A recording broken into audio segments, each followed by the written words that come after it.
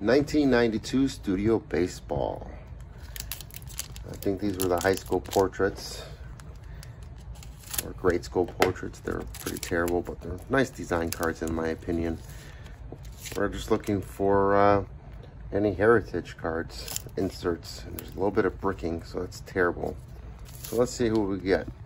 We got Frank Tanana, Jose Offerman, Brian McRae, Dennis Martinez, Tony Gwynn, Randy Johnson, Will Clark,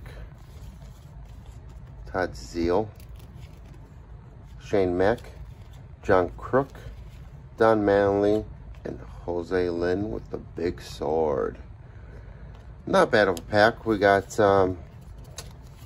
Manley, Clark, Johnson, Gwynn. That would be considered a hot pack back in the day, in the junk wax era. Guys, if you like what you saw, go ahead and like and subscribe right here at Championship Deck 5803 on YouTube.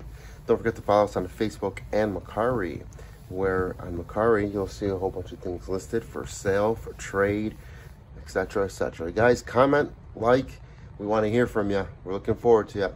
Talk to you soon.